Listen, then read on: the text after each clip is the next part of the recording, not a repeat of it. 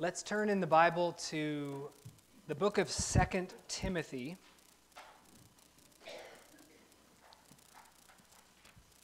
If you're using a Pew Bible, that's page 1267.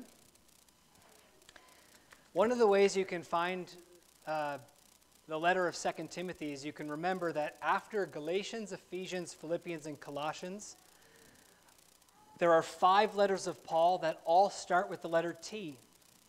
And they're clustered together right after Galatians, Ephesians, Philippians, and Colossians. So then you have 1st and 2nd Thessalonians, 1st and 2nd Timothy, and Titus. Those are the only letters of Paul that start with T, and they're all together. So if you can find the T's, then you'll find 2 Timothy more easily.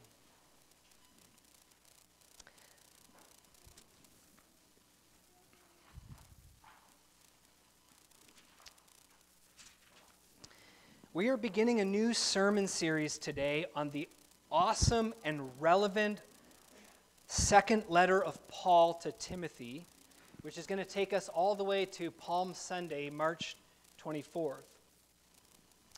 Having looked at 1 Timothy this fall, we saw there Paul's instructions to a younger pastor on how to order a local church so that it's a healthy church and a faithful church. In 2 Timothy, we come to a letter that builds on the first one, but has a different focus. And it's understandable why 2 Timothy has a different focus than 1 Timothy. The circumstances of Paul's life have changed when he writes 2 Timothy. Some years have passed since he wrote 1 Timothy. When Paul wrote 1 Timothy, he was moving around freely, traveling with his companions from city to city, preaching the gospel, planting churches. The churches were growing, and a future still appeared to lay ahead of the apostle. On the other hand, when Paul writes 2 Timothy, he is now wasting away in a gloomy Roman prison, mostly alone, having been abandoned, he's going to tell us, by many of his former companions, and he's facing certain death. 2 Timothy is a letter from death row. It's a letter that has the smell of death hanging all over it. It's a letter from a man who knows his time has come and who is leaving behind a situation that from a human perspective is less than ideal. Consequently, the purpose of the letter is different. In 1 Timothy, Paul writes concerning the church in Ephesus. He wants Timothy to tend to that church, to get them praying, to get them to stop heeding false teachers, to ordain elders, to order their ministries so that their ministries will be healthy and life-giving. The focus of 1 Timothy is the local church. But here in 2 Timothy, the focus is not the local church, but Timothy himself. The letter is about the kind of man that Timothy needs to be.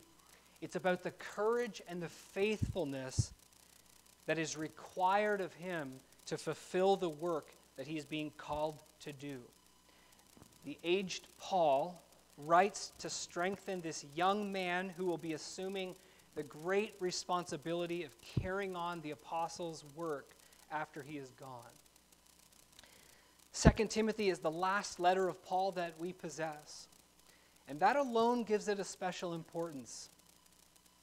Given that he writes to his successor, preparing him to take the baton and run, we ought to lean forward and pay careful attention to this letter. The famous theologian John Stott wrote that in order to feel the full force of this remarkable letter, we have to realize 3 things. First, as I've said, Paul writes from death row. Second, as I've said, he writes to Timothy, his successor, who was a gifted young man, but, and I quote John Stott, he was being thrust into a position of responsible Christian leadership far beyond his natural capacity. And we'll see this as we look at 2 Timothy. He's a young man, and it appears from the letter that Timothy also is somewhat of a fearful, timid person by disposition. That's what he struggles with. And so he's now being given a great responsibility beyond his natural capacity. And thirdly, the gospel of Jesus Christ was at stake. Paul had been entrusted by God with the preservation and proclamation of nothing less than the gospel of God. And now he is entrusting the same to Timothy, a young man, unlike many young men, who seems to be aware of the fact that he is a young man. The situation hardly inspires confidence. When you put those three factors together, the gospel's at stake, Paul is dying, and this huge responsibility is being given to this young man, you get a sense of the mood of 2 Timothy. This is huge. It's highly personal, it's enormously important, and there's so much that speaks to us, which we can learn and apply as we will journey through this amazing letter. Because, brothers and sisters, the Christian church in every generation faces the same task and the same challenges. The gospel must be preserved and proclaimed in our generation. And it must be passed whole and entire to the next generation, who will likewise need to preserve it and proclaim it and pass it on again. And as we know from ourselves and as we look around, this is no easy task. We can feel like Timothy, the young man, we're not up to it. But each generation is an essential link in the chain that must not be broken. You know, and just as the situation of Paul in his day was not looking good, false teachers on the rise, people seemed more interested in hearing what they wanted to hear than really what was true, persecution looming. So in our time, we are facing our own massive challenges, and like Timothy, we can be tempted to fear and to discouragement. Things didn't look good in 64 AD. But just as Paul wrote to strengthen Timothy and steady his heart for the work before him, assuring him of Christ's rule and conquest, and urging him to faithfulness, we also need to hear the instruction of this book in 2024 and beyond. And that's what this series is all about. So I'm really excited that we're in 2 Timothy at this time, and we're moving forward with it. So this is going to be, I think, a very helpful next few months in God's Word. And I hope that you lean into this and you listen well and respond to what God is saying to us. So let's read 2 Timothy chapter 1, verses 1 through 7, our first passage. And then I'll pray, and we'll begin to look at this passage. We'll look at it in 3 steps. And what we're going to see here in this opening passage, at the beginning of this letter, is that the Lord gives courage to his people so that they will fulfill their calling to live lives of gospel faithfulness.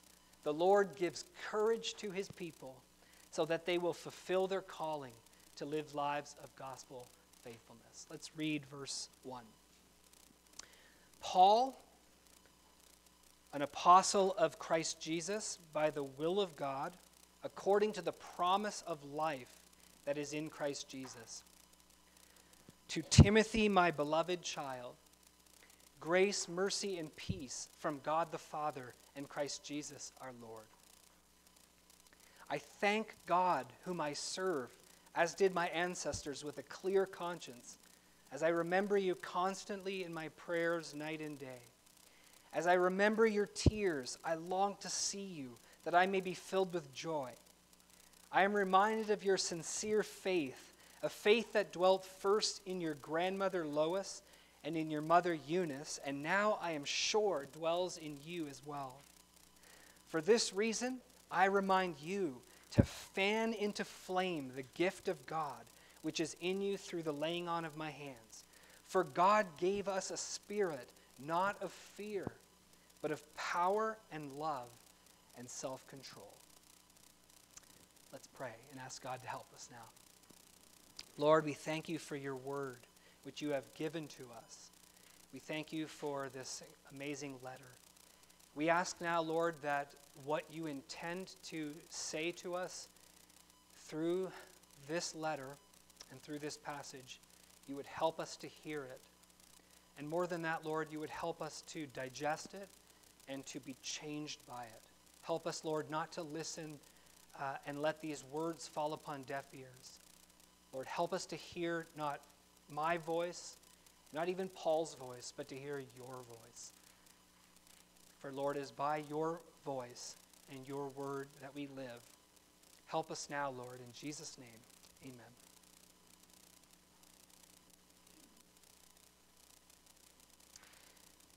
Number one, Christians need encouragement to live lives of gospel faithfulness. Amen? I know I do. And we see here that Timothy did. The word encouragement literally means to put courage into someone. To encourage them. To put courage into someone. Courage is, I quote, the mental or moral strength to venture, persevere, and withstand danger, fear, and difficulty. There are so many stories that we could read of ordinary people demonstrating incredible courage in the face of danger. I read about a woman this week from Australia who was on the beach one day and just enjoying the beach, and all of a sudden she heard another woman screaming because this other woman's two young boys were being swept away by a riptide in the ocean. And she was screaming. And there was about 100 other people on the beach, and the woman was hearing the screaming and looking around, seeing the boys, and noticing that nobody was doing anything. 100 people on the beach, and no one was doing anything. And so this woman dove into the water and grabbed those boys and began swimming back to the shore, of course, struggling herself. And thankfully, somebody else started to help her, and they managed to save the lives of those two boys. And the amazing thing is that this woman was 8 months pregnant. Astounding. Obviously, you need to have mental and moral courage in a moment like that, and it was severely lacking on that beach that day. But I wonder if the courage necessary to act suddenly like that in a moment of crisis is as difficult as the courage necessary to face a prolonged test of mental and moral endurance, which is just so much harder because you can't see the light at the end of the tunnel. And when you feel like you don't have the strength to keep on going, and when all the world around you scorns you and ridicules you the whole way, and when the threats on your life feel so big and so real. Because it's something more like that latter situation that as Christians we face, and that as Timothy he was facing. Not a sudden moment of crisis where you have to just act quick and then it's over in a few seconds. But we need courage for the long haul. Timothy was facing such a trial, and so will all Christians who desire to live lives of gospel faithfulness. We are called to persevere and to preach the gospel during our time. Within a world that despised and rejected and crucified the Lord who we proclaim and whom we worship. Christians around the world constantly face social ostracism and the real possibility of economic and physical harm for being faithful to the gospel. And there are seasons when it seems like unfaithfulness is the trend of the day within churches. Churches abandoning their charge in order to curry favor with the world. It can feel like everything is against those who desire to be faithful to the gospel. And when you look inside, you may not feel much better. And we can be tempted to fear and discouragement. Look at verse 7, because Paul has to remind Timothy, God has not given us a spirit of fear. showing us that Timothy struggled with that. Real Christians, yes, real Christians experience fear and discouragement and need courage from God. There's a reason that the Bible tells us to encourage the faint-hearted and to lift up the drooping hands and to strengthen the weak knees. We are called as God's people to extraordinary things, to believe and live out difficult and dangerous things.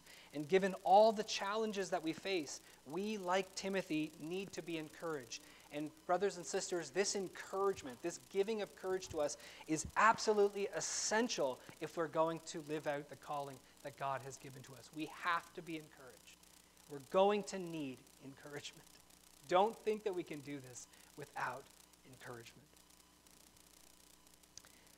Secondly, we see from this passage that the Lord gives courage to his people.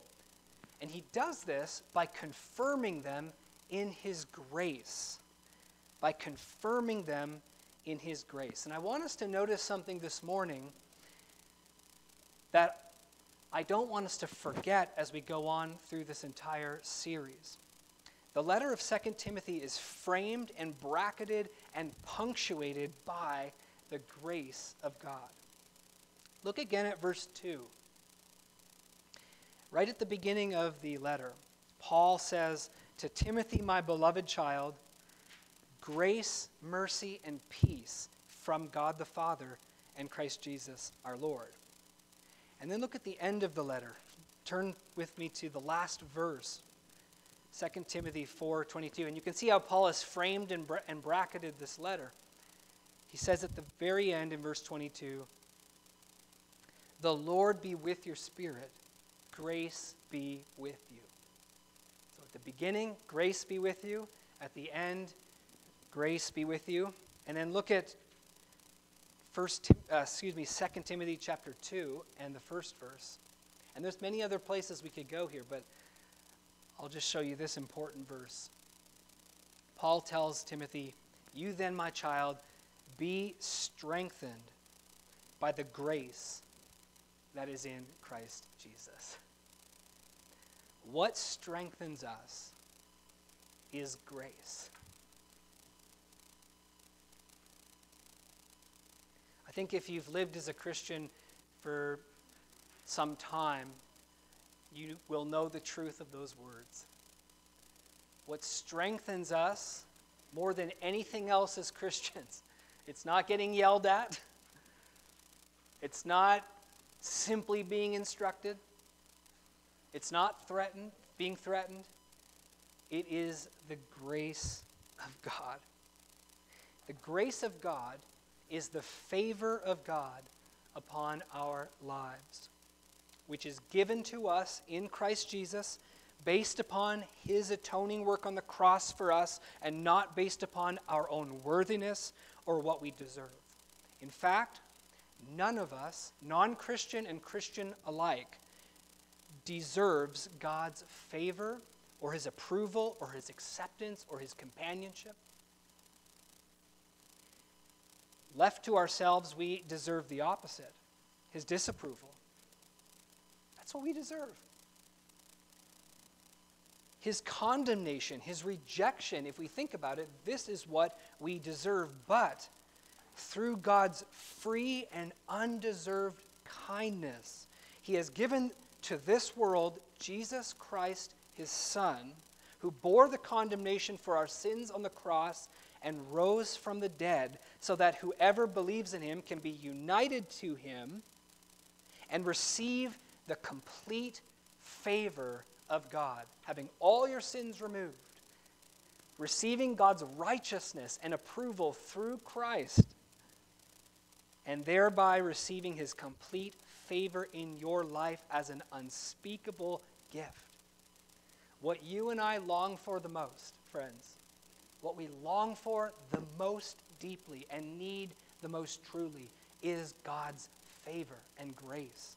And this is what he provided for us through his Son freely. contrary to how we feel. And I know we don't feel this, do we? Or I know that we do feel that we have to earn it. But contrary to how we feel, the Bible tells us that we do not have to earn God's favor. We don't have to be worthy of it. It is an astonishing gift from God, paid in full by the blood of Christ, which we may believe in and receive with great thanksgiving and rejoicing. And having received God's grace, we now learn how to live in the favor of God as beloved and accepted sons and daughters in Christ, with hope and with love and giving glory to his name and with the confidence that he is with us. That's Christianity. It is this good news of the grace of God, grace which begins and carries and completes the Christian life from first to last. That's what Christianity is all about. And it is through grace that we know that God is with us and that he will never leave us nor forsake us and that he will bring us safely to his heavenly kingdom. Listen, without grace, we would have no assurance that God will be with us and that all our struggle will, in the end, turn out all right and be worth it.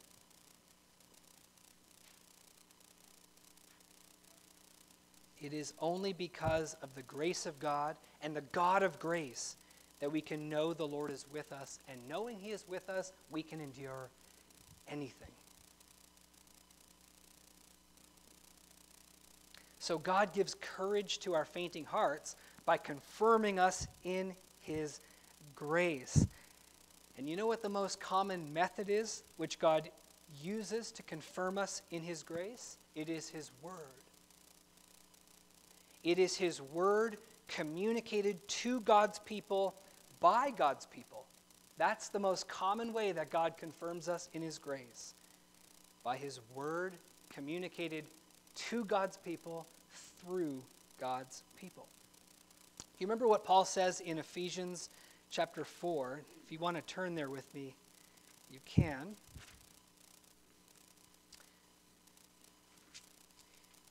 In Ephesians 4, verse 11 to 16, Paul writes this. About the risen Lord who died for us and rose again and now blesses his people. He says this.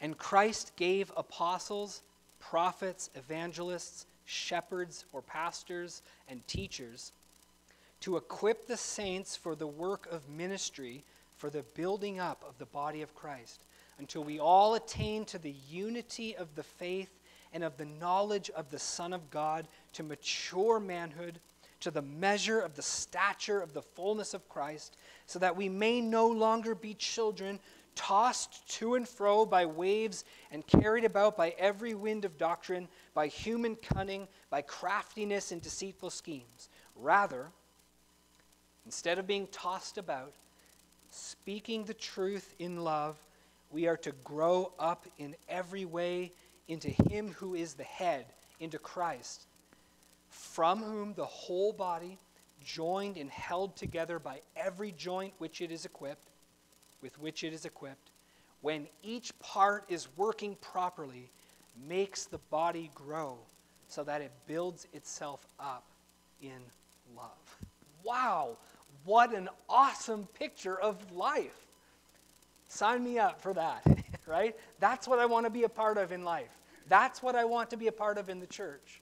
That's what God intends for us, and that is how we are built up. That is how we are strengthened. The nourishing word of God's grace is communicated from Christ the head to his body. It flows through the apostles, the prophets, the evangelists, the shepherds, and the teachers, and through the whole body of Christ, who in turn are to nourish one another and build one another up by speaking the truth in love to each other. You imagine a community like that, a body of believers like that, receiving the nourishment of God's grace, the word of his grace, and sharing it amongst one another, being strengthened together. That's what God has for us. In other words, Christ builds up and encourages his body through his body. Brother, do not underestimate the effect of your words on others. Sister, do not fail to offer that word of encouragement when you feel prompted or stirred to do so. It is just through this that God normally works to put courage into his people. And I'm sure each and every one of us could give a testimony, right? Of a time that we were discouraged, maybe many times. And the thing that got you through, the thing that strengthened you, the thing that carried you was the word of God, not just simply another person, the word of God, but being spoken to you through your brother and your sister. And this is exactly what we see Paul doing. We just need to kind of step back and consider what 2 Timothy is as a whole. This is exactly what we see Paul doing for Timothy by writing this very letter and by reminding Timothy of the grace of God. Paul was putting courage into Timothy and was strengthening him for the battle ahead. All of it reminds me of Moses when he's commissioning Joshua just before Moses is going to die. And he says, Joshua, be strong and very courageous, for the Lord your God will be with you. Those words that Moses said to Joshua carried Joshua through his challenges.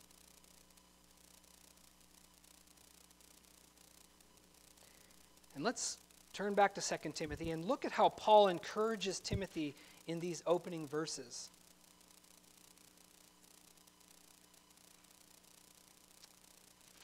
In verse 1, Paul tells Timothy, I'm writing to you as an apostle of Christ Jesus by the will of God. You see, we speak the word of God to one another, not, well, this is what I think. No, this is God's word. I'm encouraging you with the very word of God. This is what he says. Timothy, I'm writing to you as an apostle with Christ's very authority and his message. Listen to me, Timothy, and take courage. And he reminds Timothy of the promise of life in verse 1.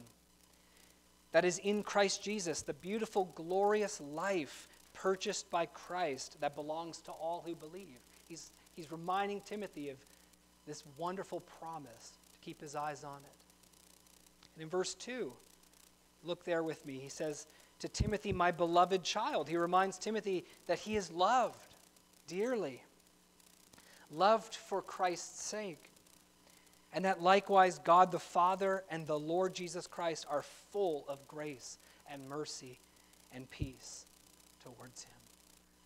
I don't know about you, but I need to hear my brothers and sisters remind me of that on a regular basis. Please come and tell me, brother, you are loved. Brother, there is grace and mercy and peace for you from God the Father and the Lord Jesus Christ. Boy, do we forget that. Verse 3, look what he does here. He encourages Timothy that he is remembered and not forgotten. Brother, I remember you every time I pray for you, and I pray for you night and day. I'm praying for you. I give thanks to God for you. Because Paul sees God's work and God's hand in Timothy's life, and he encourages him with that.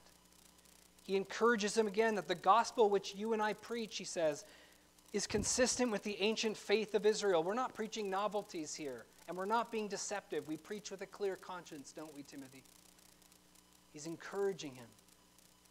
In verse 4, Paul encourages Timothy that he is greatly desired. He says, I long to be with you, and I remember your tears. You are greatly desired, and your tears are not forgotten.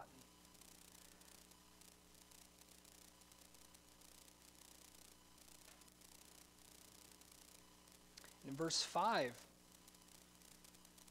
Paul encourages Timothy by reminding him of the godly people that he learned the faith from, his grandmother and his mother.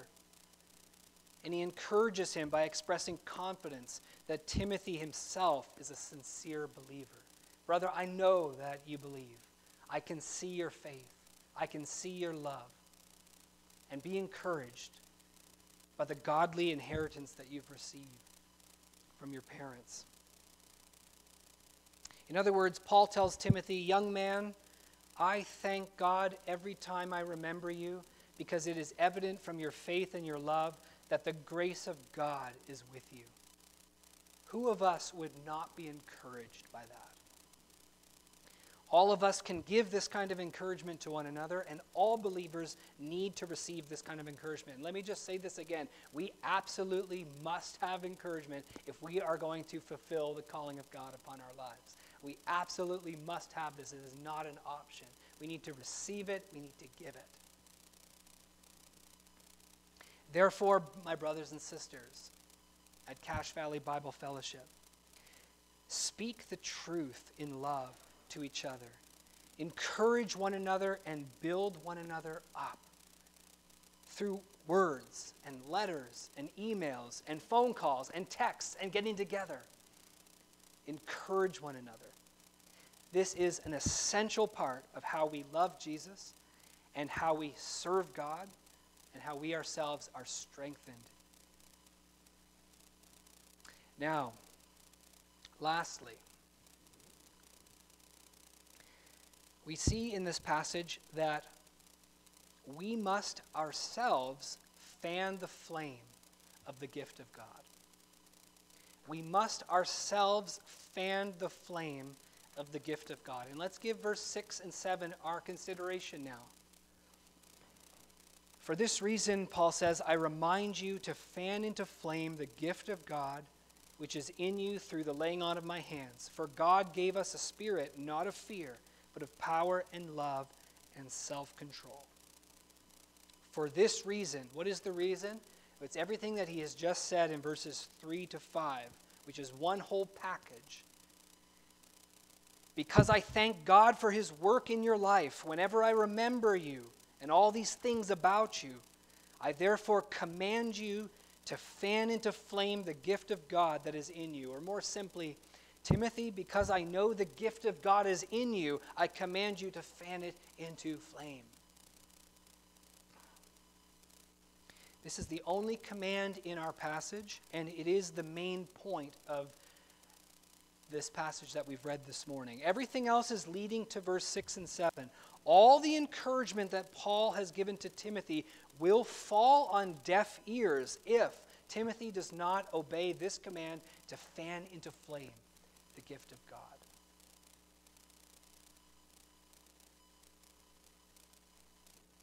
Though Paul doesn't explicitly say what the gift is, there's a basic agreement among commentators that it is, in the words of John Stott, I quote, the authority and power to be a minister of Christ. That is, it included both the office and the spiritual equipment needed to fulfill it. And we see this because Paul talks about the laying on of hands, which is referring to Timothy's commission to preach, his commission to lead, and the power of the Spirit to do that. Paul is now, what he's doing here is he's urging Timothy to take courage, rise up, fulfill the call God has placed upon his life. Timothy's gift may be different than each one of our gifts. Not everyone is called to be a pastor. Not everyone's called to be an evangelist or an apostle. But we are all called to the service of Christ. And this same command applies to each one of us. So don't just think, oh, that's just for Timothy. This is for us all. Who God made you to be, and the power to live out who you are. These things are a gracious gift from God to you, which needs your response and your tending. And the same with me. Verse 7 is certainly true for all of us. Look at that again. God gave us a spirit, not of fear, but of power, love, and a sound mind. I prefer that translation to self-control. He's given us a right mind. To live our lives according to the Spirit, according to who we are in Christ, is to live a life without fear. I mean, that's what God has for us. That's what the gospel provides for us. That's what the Holy Spirit empowers us to do, is to live a life without fear and to live a life with love.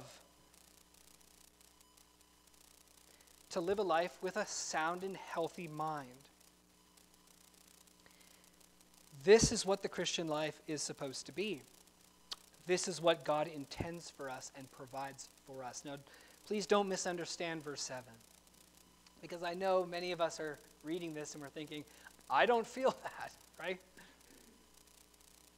I struggle with fear. I don't feel always empowered. I struggle to love. My mind doesn't always feel healthy. Verse 7 doesn't mean that every Christian experiences it. Verse 7 means that every Christian who has believed in Christ and has been given the Spirit is given the resources by God to experience this kind of life. And this is the kind of life God intends for us. This is the kind of spirit God has given us, not of fear, but of power, love, and a sound mind. Now, we need to live into that. We need to walk in that. We need to stir that up. So please don't think this is, oh, if I don't experience this, I'm not a Christian. That's not what he's saying. But he's saying, Christian, this is what you are to live. And this is what you can live if you stir up the gift of God. It's ours for the having. It belongs to us if we apply ourselves to the truth and receive the encouragements that God has given. The Spirit-filled life here is likened to a fire. Isn't that interesting? A fire needs fuel and oxygen. To blaze up a fire, you need to stoke it, and you need to blow on it. You need to put wood on it, and it can take a little bit of time. First the tinder, then the kindling, then the logs. And I think sometimes as Christians we get discouraged because we think, why isn't my life ablaze? I want to go from, cold to blaze. And we forget, with a fire, you can't go to 1 to 10 very easily, can you? You got to build it. You got to tend to it. You got to take care of it so it doesn't go out, and keep building it up, and it gets hotter and hotter and hotter as you tend to it. When I was growing up, our home was heated by wood exclusively, and we had a wood stove, and even to this day my parents heat their home with wood. But I remember coming home from wherever we were, and you come back to a freezing cold house, and you wish at that time you could just turn on the little radiator or something, and then the heat starts blasting, or the fan, But no, we come home to a cold house, and I remember all of us kind of rubbing our hands and waiting for my dad, and he's getting the newspaper out. And if you know my dad, he's kind of slow, and he opens up the newspaper and he wants to read it, And we're, come on, Dad, and he crumples it up and he puts it in there, and we're all waiting. But one of the things he did, and he does, is he would move the ashes, right? And we've been gone out of the house for hours and hours, but you look into the stove and it looks like there's nothing in there, but he would move the ashes, and by moving the ashes, it would show that there were actually embers still alive under there. You guys see that, right? You know what I'm talking about. And I think that that's how many of us are sometimes. We've grown so cold in our Christian lives. And it isn't that there is no fire, it's just buried under all the ashes. And we stir it up a little bit, and we realize there's the embers there. God has given it to us, the gift. But then we need to put the paper on and the kindling and the logs, and pretty soon our house was warm and toasty. And it took a while, though. It did take a while. But it got hot. And soon it was warming our cold bodies. I believe that God is saying this to us today, to each one of us who knows him at the beginning of this new year. It is time to fan into flame the gift of God that is within us, to live out who we are in Christ. We are recipients of the grace of God. We are his sons and daughters. We have great things to rejoice in and great work to do. And we have to fan into flame what God has given us. So in conclusion, as I finish this sermon, let me finish with some very practical things that we can do, in fact, that we must do, to fan into flame the gift of God that is within us this year. What is the fuel? What is the oxygen? How do we stoke it? How do we blow it? Well, let me give you 10 things we can do, really briefly. I hope none of these things are surprising to you. Number one, every day, tell yourself the gospel. Martin Lloyd-Jones said, the problem with us is that we listen to ourselves more than we talk to ourselves. If we're passive, we're going to be listening to ourselves, and it's not going to be encouraging. It's usually what comes up passively from our hearts is negative, right? Discouraging, pessimistic. But what we need to do is talk to ourselves and say, "Oh, my soul, put your hope in God. Oh, my soul, he has dealt bountifully with you. Oh, my soul, remember today that Christ has died for your sins and has risen again." You talk to yourself, because a life of gospel faithfulness is produced by the gospel itself. Tell yourself the gospel every day. And while you're at it, tell somebody else too. Number two, read and meditate upon God's word daily this year. The Bible repeatedly tells us that those who yield fruit in their season are those who meditate upon the word of God day and night. So I would encourage you to find a Bible reading plan. Those help some people. And be diligent in reading and meditating upon God's word each day. Formulate a plan. Because if we don't have a plan, we often will not do it. Number three, join a Bible study. Again, notice that I'm talking about ways that we expose ourselves to the gospel and to the nourishment that comes through the word of God. There's 2 Bible studies that our church provides, a women's Bible study on Wednesday mornings and a men's Bible study on Saturday mornings. And I'm sure there's other Bible studies in this valley you could find as well. But that is a powerful way to keep yourself nourished by the word of God. Number 4, do not neglect fellowshipping with other believers. Decide right now at the beginning of 2024 that you will not decide whether to go to church each Sunday. You'll just go. None of this deciding to go to church each Sunday. You just go because God wants you to be there, to serve your brothers and sisters and to be nourished by his word. Greet one another. Stay longer. Give encouragement, but also be present and willing to receive encouragement from your brothers and sisters. Partake in the Lord's Supper, which is given for our remembrance and strengthening. Listen to your brothers and sisters. Listen carefully to the sermons, the preaching of the Word of God. This is a gift from God to us to strengthen us and put courage within us. Pray daily, number 5, and often. The Bible tells us that this is one of the ways we are strengthened, is by casting ourselves upon the Lord in dependency, laying our requests before him. You remember what Paul says in Philippians, in everything by prayer, give thanks to God, cast your anxieties upon him, and he will sustain you. 6, sing when at home, when walking, when at church, when driving, turn on worship music and sing. The scripture tells us, do not get drunk with wine, for that is debauchery, but be filled with the Holy Spirit, addressing one another in psalms and hymns and spiritual songs, singing and making melody to the Lord with your heart. So many times, amen, that you feel like there's this great discouragement, and it's sometimes a song that gets through. A melody carrying the words of the gospel right into your heart. 7, give and serve. Don't live your life this year and beyond for yourself, just to acquire and to live for your own pleasure. We are called as God's people to give and to serve. Practicing generosity with our money and with our time shapes us. And we find joy in serving the Lord and strength in that joy. Say yes to help somebody move. Say yes to plow a driveway. Thank you this morning, Troy. Say yes to clean tables.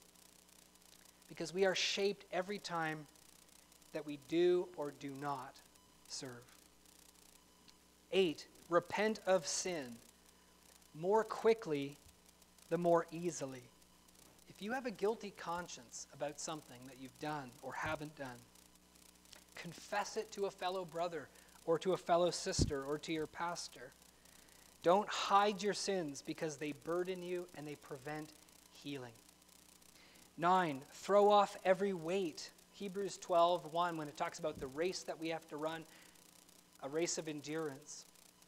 It tells us not only to get rid of our sinfulness, to our sins, to address those and confess those, but also to throw off the weights in our life. And the weights are activities or habits that are not sins, but that nevertheless hinder us from running well. So consider the habits that you have this year and choose better habits. Watch less TV and YouTube.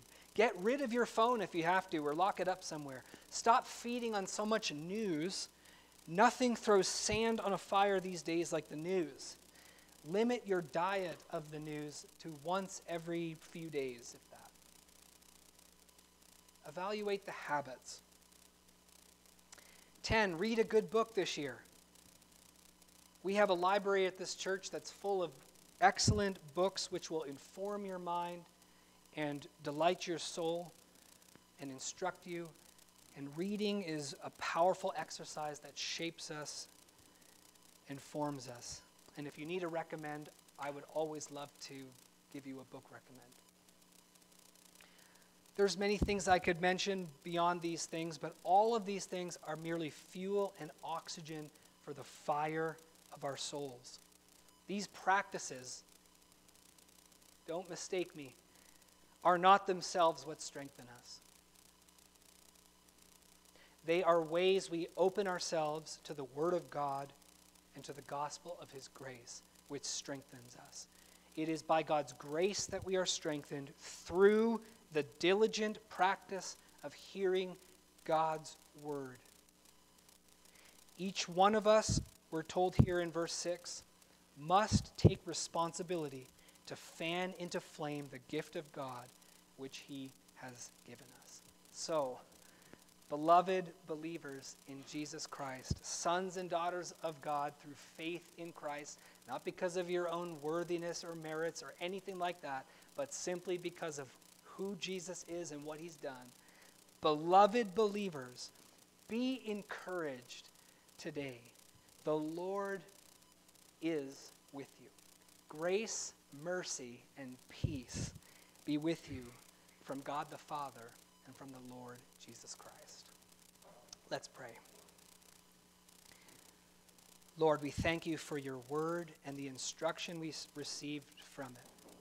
Strengthen us by the word of your grace. In Jesus' name, amen.